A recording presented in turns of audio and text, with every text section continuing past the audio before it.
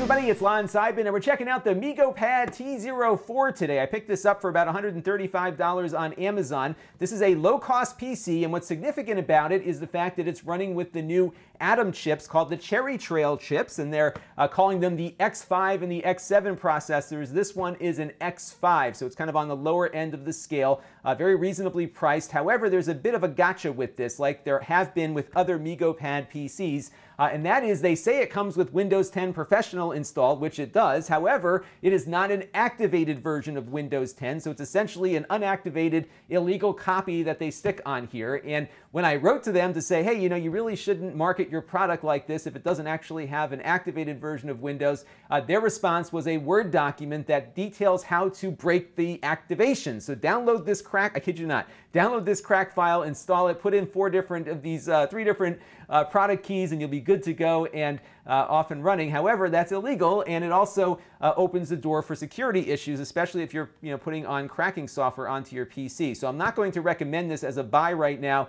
because of that. I think it's a really shady practice that they're directing customers that way. What they should be doing is what other reputable companies do, and that is price it accordingly and indicate that it doesn't have a version of Windows installed if they can't hit the price point. It's pretty simple. The Windows with Bing Edition is not all that expensive for an OEM to add to a machine like this. The other issue I had is the power adapter. So this is it here. If you live in North America, as I do, you'll know that this will not work in your outlet without an adapter, and they didn't include an adapter in the box when I also wrote to them separately to say, hey, you forgot the adapter. They told me just to go out and buy one, so they weren't very helpful there either.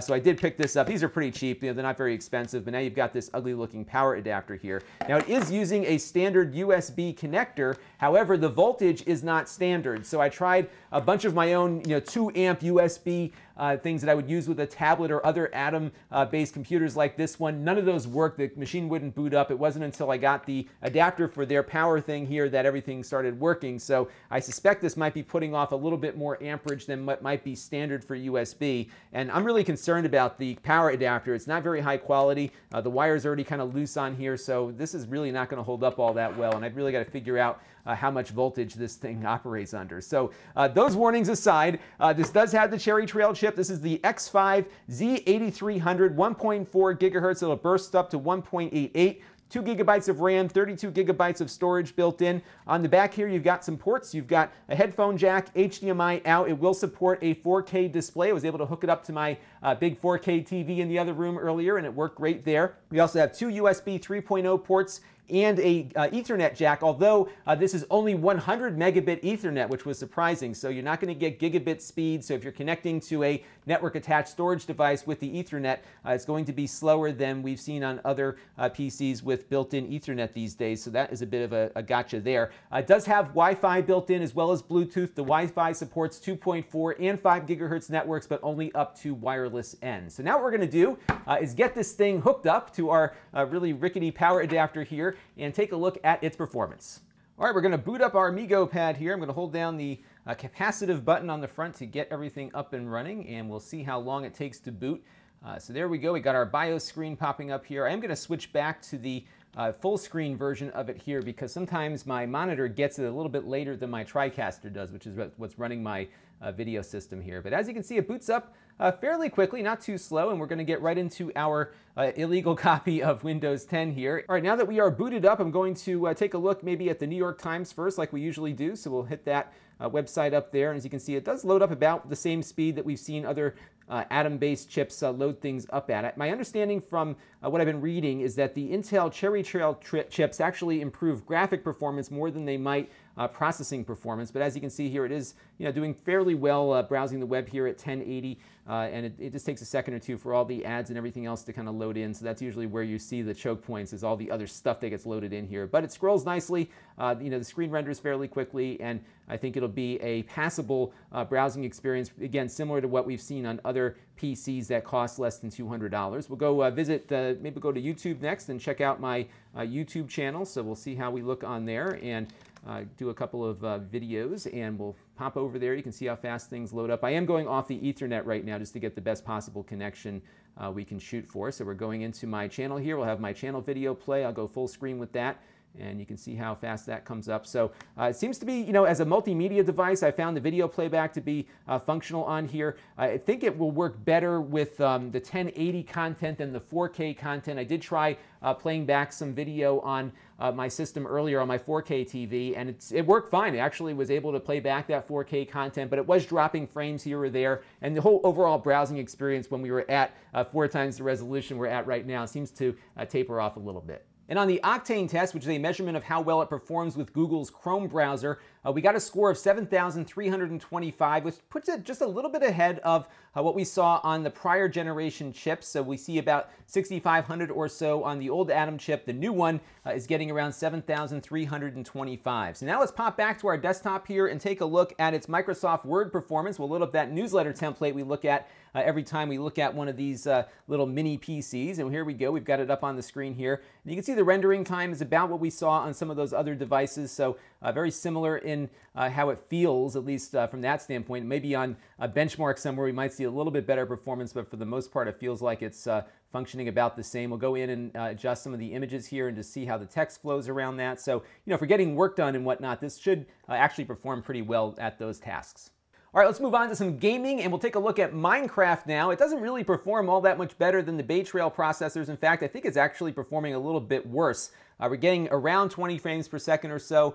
Sometimes it's dipping into the teens here also, so not the best Minecraft performance, and that is with running the Optifine plugin on here. So it's hard to say if it's the chip's fault or if perhaps there's some driver issues that haven't been resolved yet or what, but right now it's not the best Minecraft experience. As you can see, we certainly saw better performance out of all of those Bay Trail stick PCs that we were playing with earlier. And don't forget too that these chips aren't all that much faster on the processing side, but the graphics is really where things tend to see an improvement. And I'm going to start running a new test, this one from 3D Mark, called the CloudGate test. Now this is really designed for higher end PCs, but I think it's kind of neat to tax things to their limits, especially at the low end, and see how they score. So I ran this this weekend on an Atom Bay Trail PC stick. I think this was the one we got from Quantum Suppliers. It performs the same as the newer version of the Meegopad stick as well as the Intel Compute stick. So we got a score of 1,069 on that, or about 5.3 frames per second on the graphics portion of that test. And the Meegopad T04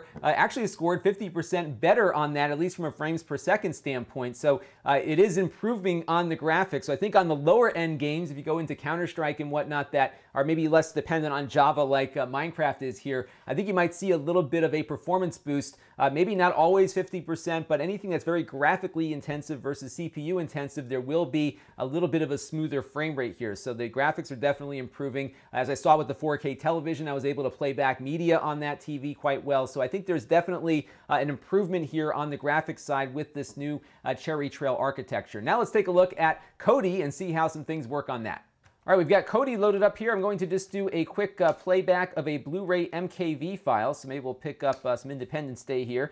This is playing off of my NAS device in the basement, but this is a full uncompressed Blu-ray movie in MKV format. Unfortunately, I had to switch back to the Wi-Fi because the Ethernet on here crapped out and I can't seem to get it to work again. So another strike against our Meegopad. But as you can see here, the movie seems to be spinning up just fine. A little bit slower than usual because we're on Wi-Fi, but as you can see here, we're able to fast forward to different portions of the movie. It takes a second for it to spin up again, I think because of the issue with having to connect via Wi-Fi, but it has been playing back as I was getting everything set up here fairly well as we've been going here. So I think from the Blu-ray standpoint, it should work fine. One thing that didn't work as well, though, is the HDHomerun, which is my cable interface here in the house. I've got a whole series on it, which I'll link to above so you can check it out. But I feel like the issues that we're going to see here in a second are due to the Wi-Fi and not to its performance. So as we're loading up the add-on here, you can see it springing to life, and now we'll connect to our access point downstairs, and it's looking okay right now. It does get a little bit laggy though when there's a lot of motion on screen, and that's usually a bandwidth issue more than anything else, at least in my experience. So